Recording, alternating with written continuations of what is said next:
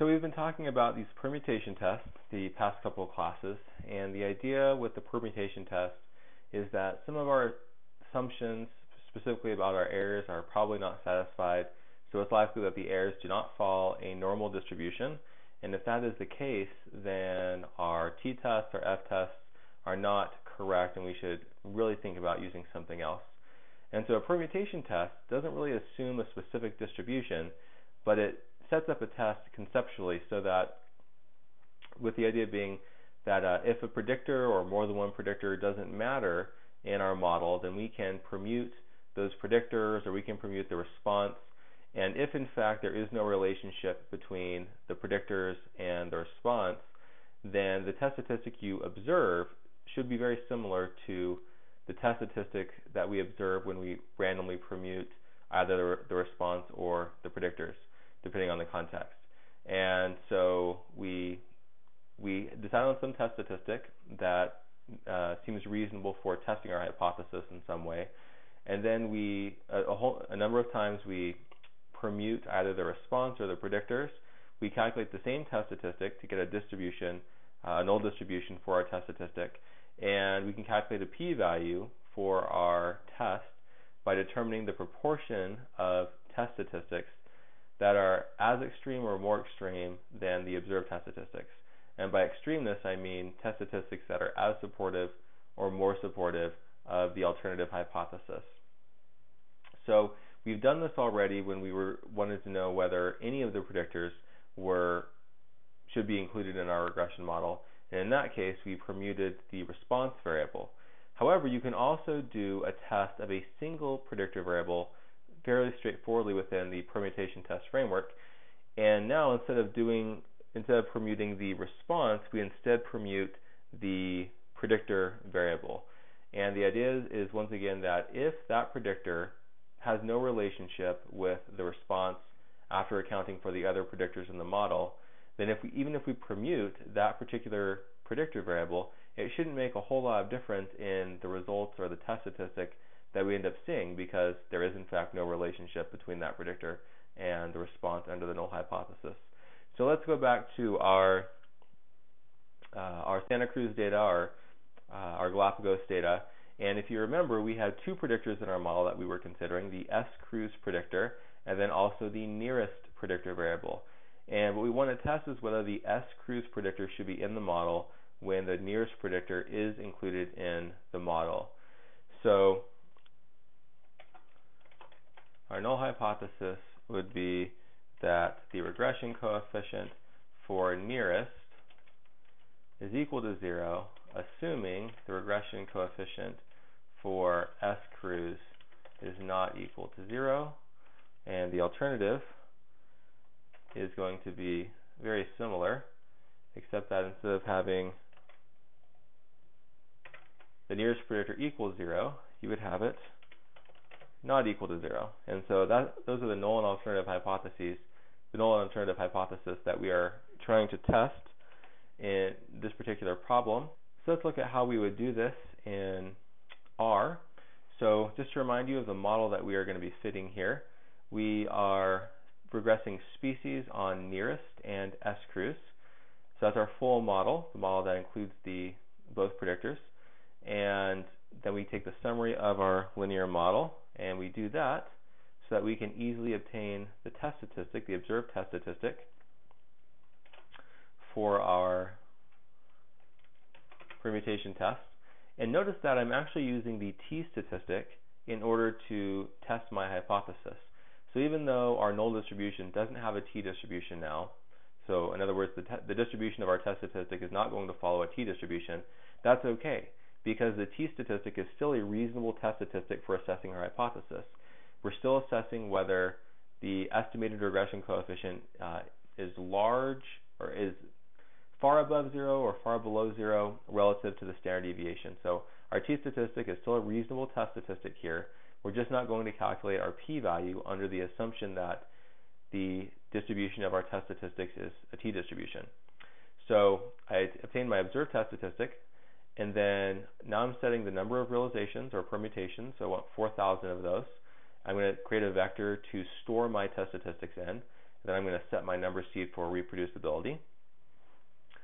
And for each iteration, each of the 4,000 iterations, I am going to regress species on nearest and S-Cruise predictors. But notice that before I do the regression, I'm actually going to permute the nearest predictor.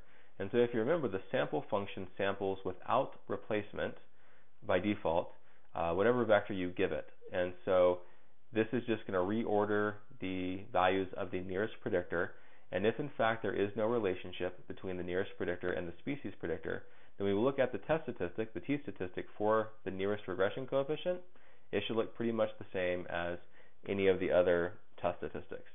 So I'm going to regress species on a permuted nearest predictor and the S-Cruise predictor.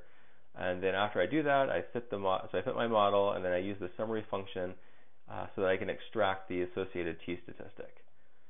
So I do that 4,000 times. And then in order to assess whether our observed test statistic is large or small compared to the distribution of our test statistics, I'm going to calculate my p-value. And my p-value here is just going to look at the proportion of test statistics in absolute value that are greater than or equal to my observed test statistic, and also in absolute value. Because in this case, I want to assess, this is a two-cell test basically, and this is a way of determining all the proportion of test statistics that are more extreme in either the positive or negative direction. So I calculate that, and it looks like my p-value is about 0.1145. So that's not real extreme evidence for the alternative hypothesis. So, and actually it's above 0.1, which is usually the largest significance level that people test at. And so based on that, based on the fact that our p-value was 0.1145, we would fail to reject the null hypothesis that the nearest predictor has no relationship with the species response after accounting for the S-Cruise predictor. Or another way of saying that is, when already accounting for the effect of the S-Cruise predictor, there is insufficient evidence to conclude that the nearest predictor substantially aids in modeling the number of species of tortoise. So if you remember maybe it was turtle or tortoise.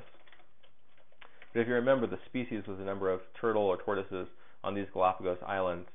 And after we account for the S-Cruise predictor, after we already have that in our model, it doesn't appear that the nearest predictor is needed. So in other words, we fail to reject the null hypothesis that the regression coefficient for nearest is equal to 0. So actually, in both of the two permutation tests that we just did, we actually got pretty similar results. The p-values, the test statistics, well, I guess the p-values pretty much look the same in both tests.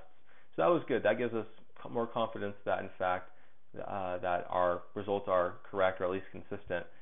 They're not really susceptible to the assumptions that we're making.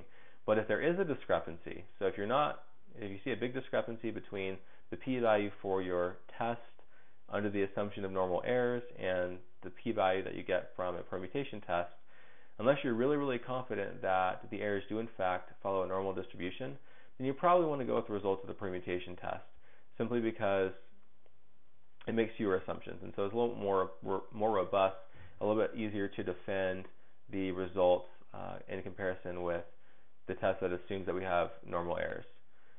So, and one of the nice things about permutation tests is that even when we don't have a random sample of data and we can't extend our results from our sample to our population, they actually work very, very well when you're doing an experiment. So you can essentially permute the response and ask if there is in fact no relationship between our treatments, for example, and our response, then we could just randomly permute the responses among the treatments and we shouldn't get any different results. And so it's really easy to justify a permutation-based procedure when you're doing a randomized experiment and in order to conclude your results. So that's another reason to use the permutation test when you're not sure whether the errors are normal or not.